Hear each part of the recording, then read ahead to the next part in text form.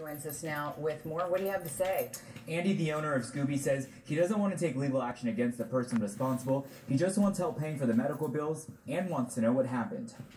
Hey, what's going on, you survivor? 1-year-old Scooby is alert and walking around. Oh, it's so good to see you.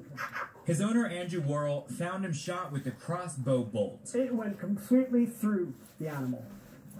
So, yeah, and the thing was, if it had gone this way or the back, to me that's a hunting accident or a mistake. But Worrell says no permits were issued to hunt on his property or the area surrounding it. He says Scooby was just doing what dogs do naturally. My dog went to see whoever was next to my property, which is fairly close, which he does all the time. He's a survivor, this one. Doctors say the arrow punctured Scooby's lung, and given the level of trauma, it was amazing Scooby survived. When he came in, there was a lot of free gas in his chest, and it was really remarkable that he actually walked in the door with the level of his injuries. It came out like right here somewhere. Worrell wasn't prepared to pay for those injuries. I'm not a vengeful person at all.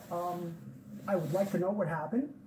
I would like some help with my vet bills, because this is really pushing me back. Worrell hopes police can find the person responsible for hurting Scooby. You're gonna come home soon, buddy. You're coming home soon, okay? Who, despite his injuries, I'll take you home in a minute. continues to put a smile on people's faces.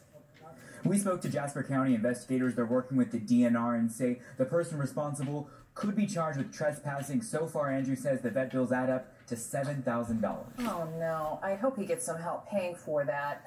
And how forgiving is that he says he doesn't want to press any charges, he just wants to know what happened? Right, there's a GoFundMe page linked at WHOTV.com where if you want to help, you can. Okay, thanks a lot, Jared.